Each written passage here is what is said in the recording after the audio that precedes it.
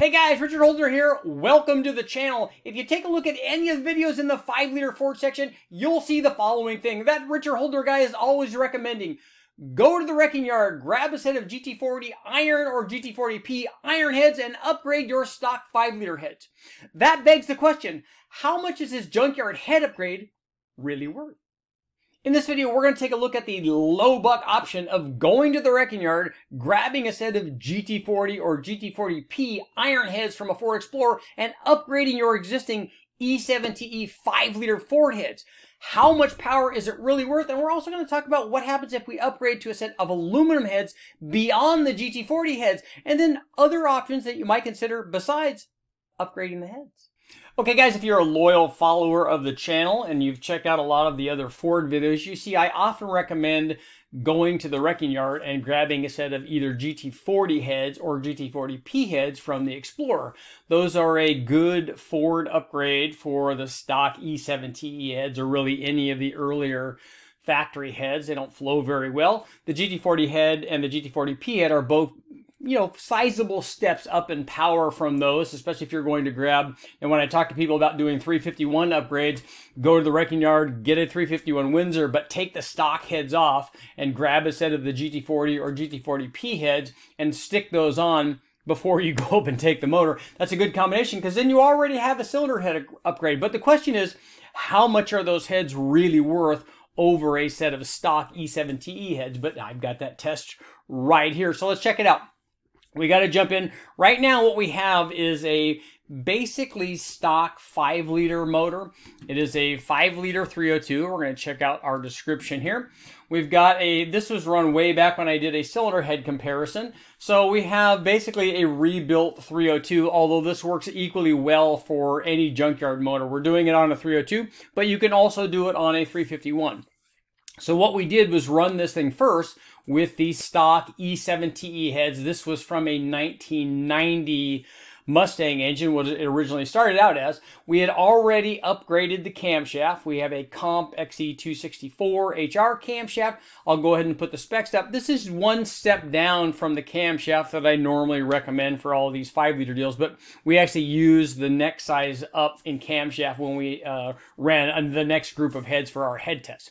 But I'll go ahead and put the specs up here. So it's a good, healthy street cam, kind of represents something good for driving around. We also equipped this with a dual plane RPM air gap intake manifold and a 650 speed demon carburetor. It was also equipped with long tube headers.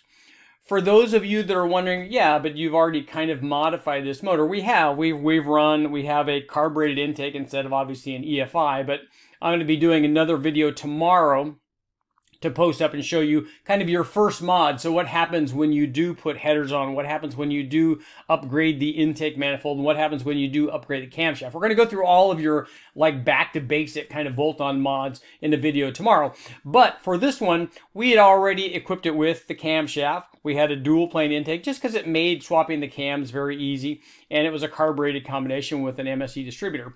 So what we did was run it first with the bone stock E70E heads. The only thing that we did do to the heads, we upgraded the valve springs because we had something other than the aftermarket or something other than the stock camshaft in there, and valve springs are required for two reasons. One is that this camshaft obviously had more lift than the factory cam does, so you have to have enough valve spring and not run into coil bind issues. And then also we are running it at a higher engine speed than you do from the factory. So more RPM and more lift equates to the need for having an upgraded valve spring with our comp cam.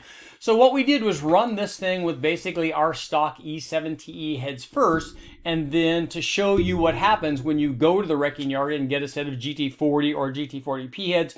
Those the flow rates of those heads and the performance of those heads is going to be very comparable. The one thing I do want to mention is if the GT40 head, the standard GT40 and the GT40P heads came in different year Explorers, so make sure to take a look and see which one of those you want. I recommend the GT40 head over the P head, even though we tested the P head here, just because the headers for the GT40P head are kind of specialized, and not that the others won't bolt on. They will bolt on to the P head. The problem is that you run into interference with the plug and plug wires, and you end up burning plug wires and stuff. So definitely something to consider. I recommend the GT40 standard GT40 iron head as opposed to the P head, but both of them will work. But here's what happened when we replaced it with our stock E7TE 5-liter forward head, basically.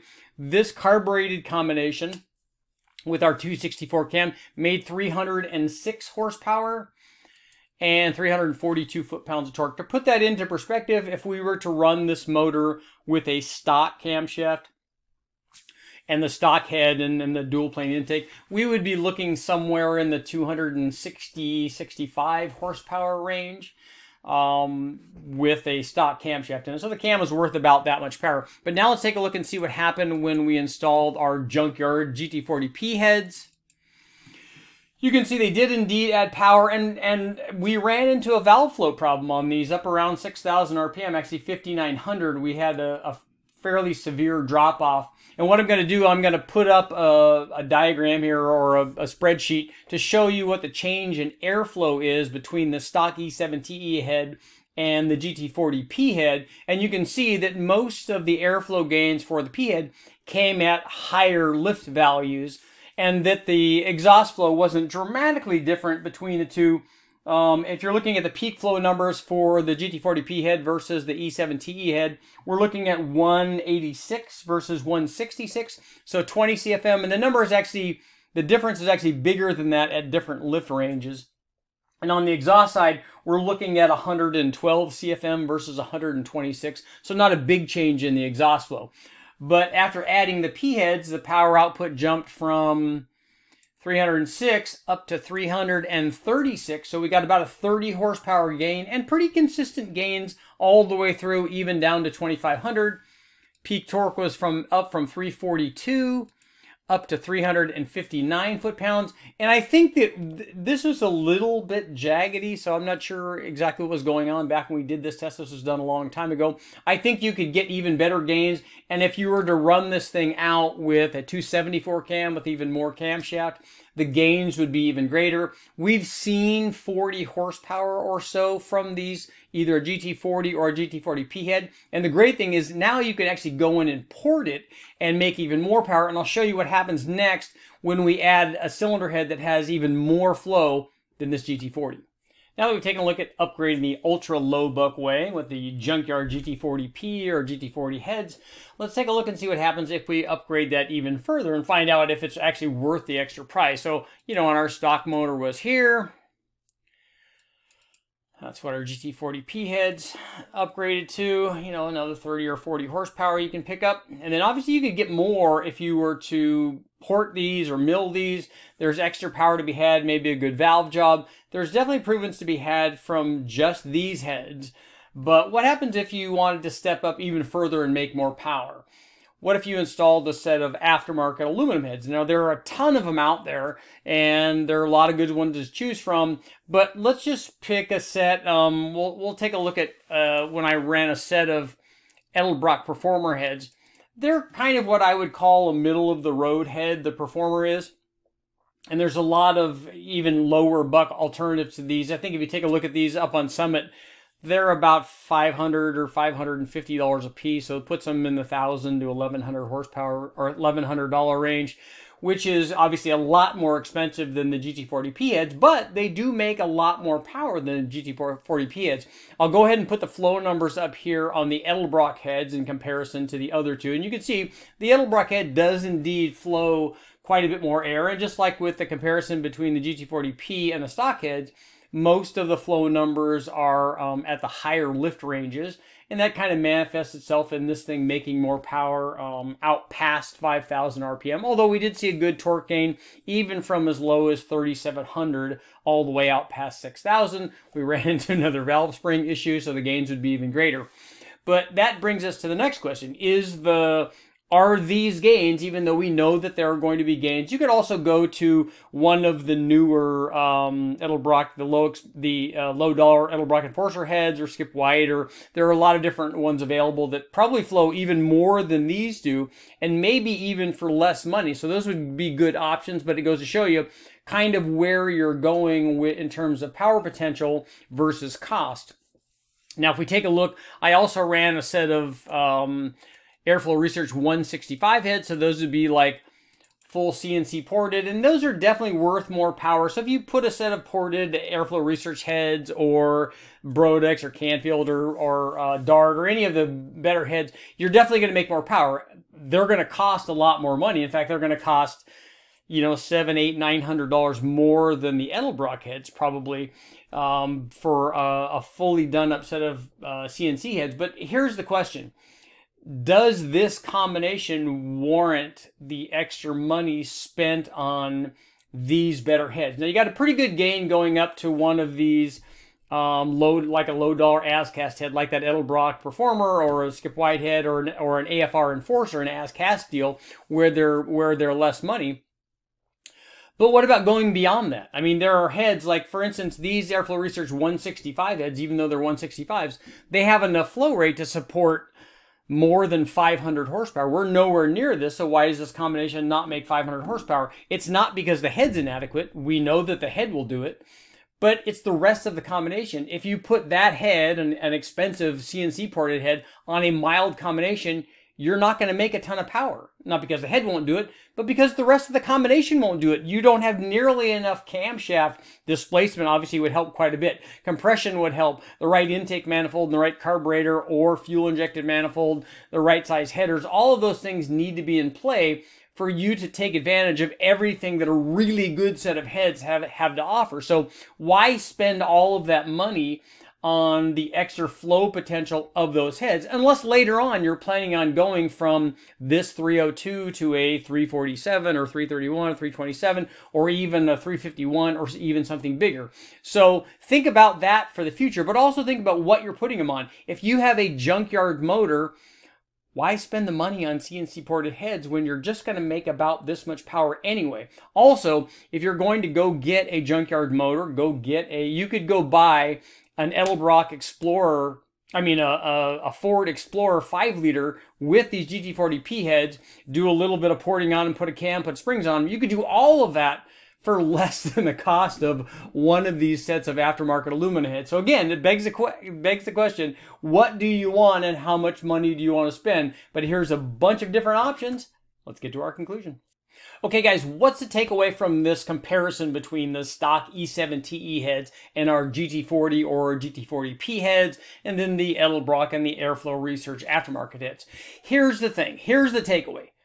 Plan ahead.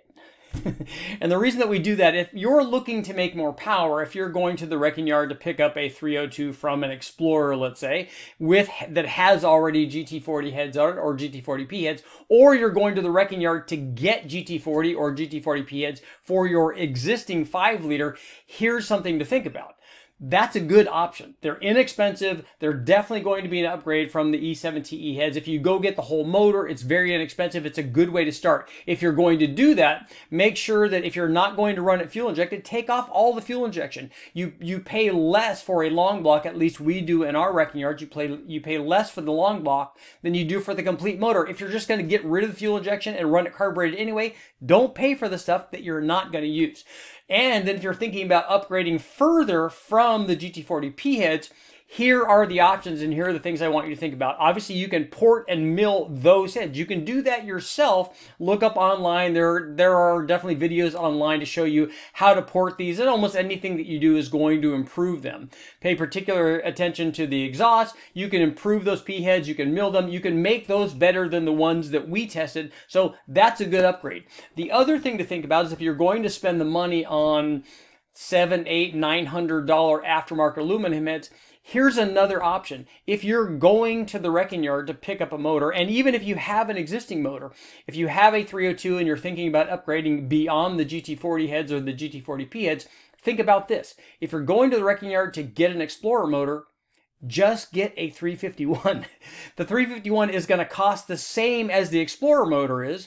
It's going to make a lot more power, especially if it happens to show up when you go to pay for it with GT40 or GT40P heads. So that combination is going to make more power than the 302 equipped with those same heads. You can also add all the porting to the GT40P heads, and it's much less expensive. You can get a complete 351 with GT40 or GT40P heads on it for less than the cost of an aftermarket set, even an inexpensive set of aftermarket aluminum heads. it's a good option. I'm Richard Holder. Make sure to like, share, subscribe, ring the bell, do all that stuff, and I will keep testing.